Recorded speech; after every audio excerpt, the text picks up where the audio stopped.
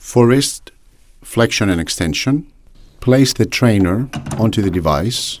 Make sure the rope is on the appropriate slot, and this is an attachment you will be using for the rest of the setups. These are the rest of the attachments, such as the palmar support and the wrist support, which is a pivoting bar. Place the forearm support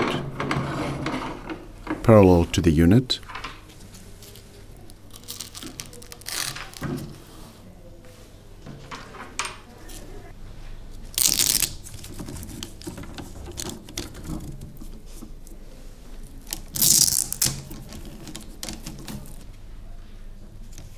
Place the forearm of the patient into the attachments. Make the appropriate adjustments for patient's extremity length.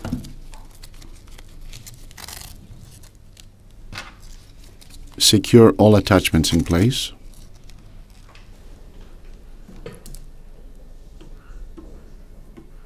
And begin the movement.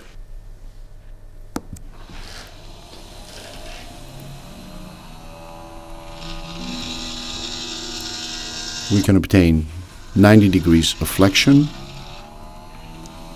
and 50 degrees of extension on the device.